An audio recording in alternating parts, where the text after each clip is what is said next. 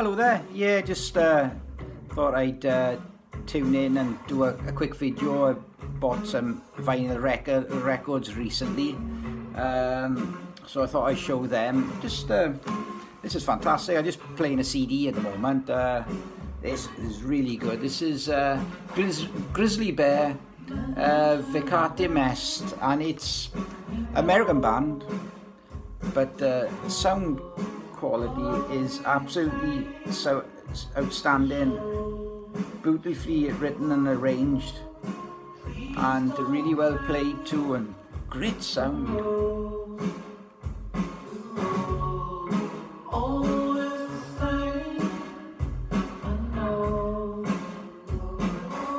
Okay, right, what have I bought? Okay, I bought this. This is Miles Davis Tutu.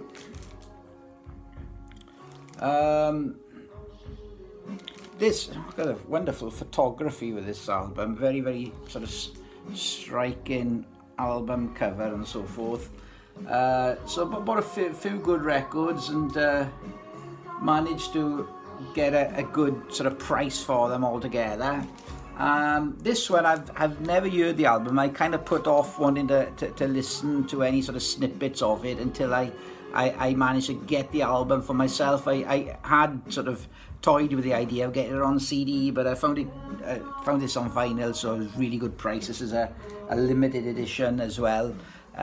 So I've played it. It sounds absolutely superb. It's got its laid back moments, which I like about what Miles does on this album, so that it really sort of draws me into the music and what's going on there.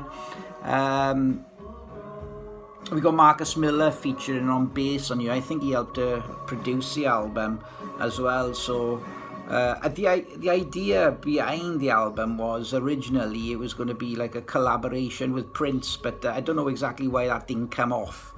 But nevertheless, a terrific album. I'm glad to add that to my sort of Miles Davis collection. I've bought, now this is the only vinyl I've got by this band, Passport, Garden of Eden, German band. Of course, we got Klaus Doldinger on saxophone, clarinet and keyboards. Superb musician, great band. And I'm a big fan of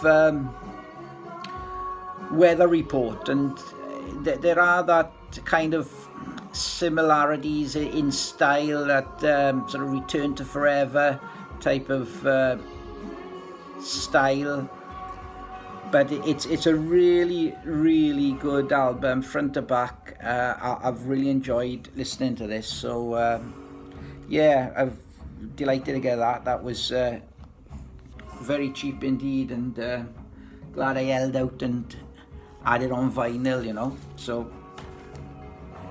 what else did I get here? Oh yeah, I got quite a lot of Stanley Clarke, talking about Return to Forever. But it's a Stanley Clarke, I Want to Play For You.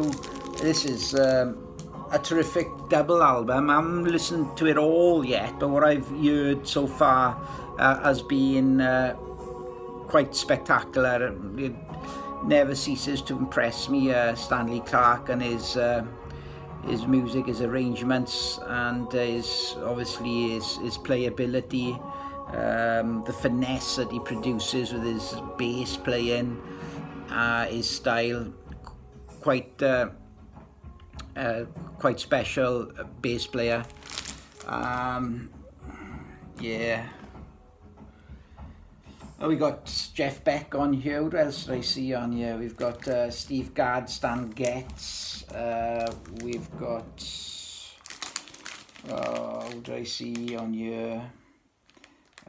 George Duke, Freddie Hubbard on here, amongst a whole host of others. So yeah, be setting that one aside to give it a good listen front to back. It's a double album, as I said. So what have we got? Well, the last one I'll show for now. just brilliant. The CD is.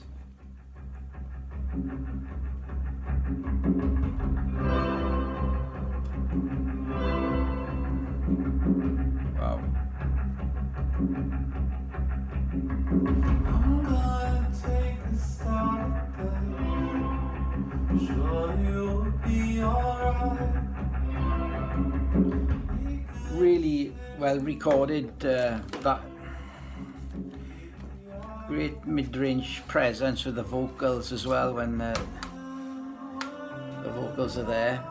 So as I said, great, really good Grizzly Bear. Anyway, I was back to my vinyl. One more I'll show, which is Art Blakey and the Jazz Messengers, Like Someone in Love.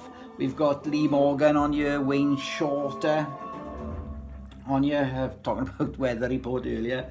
As Wayne Shorter was in Weather Report, Bobby Timmons, Jimmy Merritt, and of course Art Blakey, the wonderful Art Blakey on the drums, doing what he does so well, and it really is a really nice album. Blue Note, love the sleeve notes that come with these albums too. So, you know, some nice little additions there for me to listen to. Yeah, that's it for now. Yeah, I'll be doing a video shortly. Going to be changing my cartridge on my turntables within the next 6 months, so starting to do a little bit of reading up on what I'm going to get next, and I'll do a video just to show, just to share my thoughts on that.